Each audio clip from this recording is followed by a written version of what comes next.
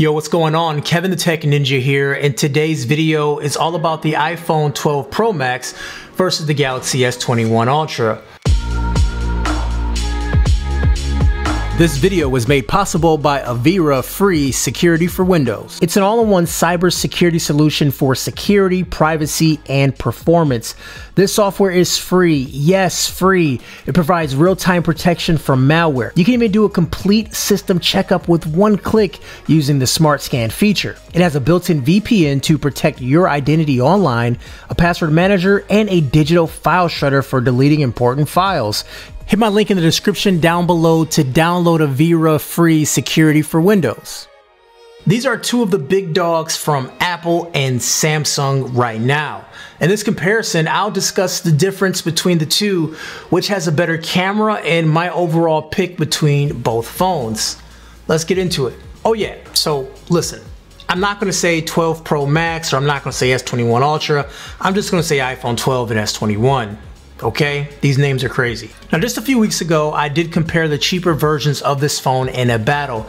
A lot of information in that video will be the same as this video. Coming in at $1,100, the iPhone 12 Pro Max was released last fall. The price for Apple phones don't change over time too much, so it will most likely be $1,100 until the new one comes out. The S21 Ultra retailed for $1,200. Both phones start at 128 gigabytes of storage, but no expandable memory and no charging brick in the box. It's a trend that I don't like, period. I complained when Apple did it, and I'm complaining when Samsung did it too. Although the Ultra is $1,200, you should never, and I mean never, pay that price. If you have a trade-in, you can get it for as low as $500 on Samsung's own website.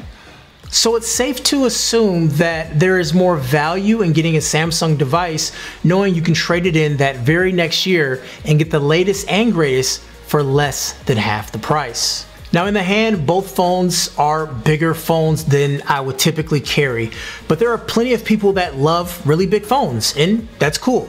Now, both of these phones feel great in the hand. The iPhone is a little bit more squared off, which to me makes it a bit awkward to hold. The Ultra is skinnier but taller, which makes it easier to hold, but reaching that top bar is just a little bit hard as well. But when I was using these phones to do a comparison, I found that the Ultra was just easier for me to use for a longer period of time.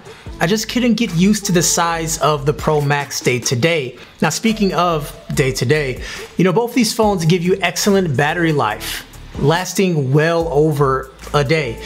I did find that the iPhone ended my night with a little bit more battery than the S21, but they're still all-day phones with more juice to go, and that's all I could really ask for. The Ultra has capabilities of charging faster wirelessly or wired, but it doesn't come with neither, so it's hard to give Samsung a ton of credit for that. It's there though. It does have fast wireless charging and fast wire charging, but it does require an extra purchase to tap into it. Reverse power sharing is useful, especially if you have the Galaxy Buds like I do here. But if you don't have a pair of Galaxy Buds, you can even use AirPods or anything else. You just turn wireless power sharing on from the settings, and then the back of the phone becomes a charger. If you put the Galaxy Buds on the back of the phone for 5 minutes, you actually get an hour's worth of playtime, which is really, really nice. iPhone doesn't have that feature yet. Now, I've discussed performance in other videos, and both of these phones are using arguably the best chips available on mobile right now. So simple mobile tasks are no match. Playing games is very smooth, and you're starting to get some really high frames per second. Now, Apple is using Apple Arcade for a lot of their top games, and it does cost per month, so you never really own the game, you're sort of leasing it per month, but they have some exclusive titles that makes the subscription for me worth it. I just wish I could buy the game outright. I will say on the S21 though, using the Xbox controller and playing some games natively is really sick, and you can even access Xbox services too, like cloud gaming, which is a killer combo. I will say gaming on Samsung has gotten better over time, and if you want to use a controller and access to Xbox right now, This is the best way to go. The next section has to be camera. I think both cameras are on top of the game. They both are trying to do the same thing but differently. I think the iPhone is going for a realistic approach these days, where Samsung is going for the more Instagram ready shot. The S21 is a more flexible camera, giving you ultra wide, wide telephoto, 30x and 100x space zoom. The iPhone gives you ultra wide, wide and telephoto, which is 2.5x. The S21's outdoor image looks fantastic. The sky is punchy, the whites are super bright, and the colors are vivid. The iPhone does a good job with colors, but out of the camera, it's not as vivid. Is one better than the other when it comes to that? I don't think so.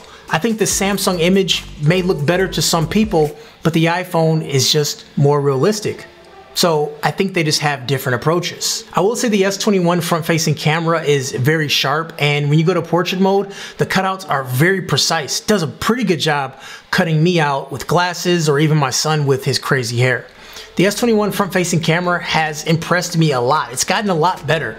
Now compared to the iPhone, it's still hard to tell which one I like more, as the S21's colors are still a bit too vibrant and it gives my skin an unnatural tone even when I turn that setting off.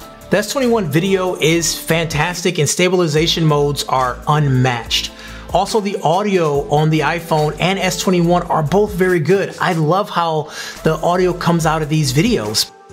Audio quality on the iPhone, audio quality on the Galaxy. I will say one advantage that Samsung has is that it lets you pick different audio sources as your mic.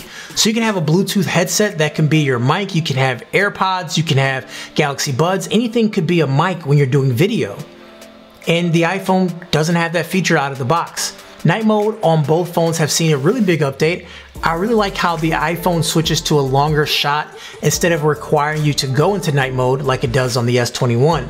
However, the S21 night mode is very impressive, and I mean, take a look at some of these shots. I found the S21 Ultra uses a longer shutter to produce a brighter image than the iPhone 12 Pro Max. The iPhone 12 Pro Max uses about 3 seconds and the S21 uses 5 seconds. I do think the iPhone 12 Pro Max is overall sharper, but when you're taking the pictures, the S21 ends up being brighter. But you can go into settings and change that around. I find the S21 camera to be much more flexible as a camera with manual mode, single take, director view, and much more. Although I don't like the color choices at times, I do think the camera is better overall, just kind of wish it wasn't as saturated. The iPhone camera is still good, still one of my favorites, but the S21 Ultra is just a little bit better. Now as far as intangibles, the S21 has the iPhone beat.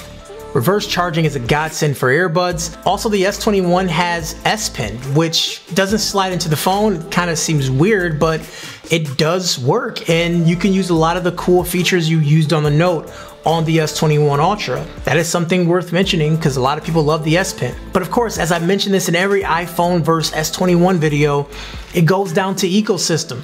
But honestly, the S21 is just a better phone, and the camera is much more flexible. Speaker is more clear, and the screen is a toss-up, but they both look amazing. And it just does more things than the iPhone, but that ecosystem. iPhone has exclusive things to iPhone that Samsung can't get. And Samsung doesn't have many exclusive things that iPhone users can't get. Those are my thoughts. I want to know what yours are. Kevin the Tech Ninja, have a great day. I'll let you guys later. Peace.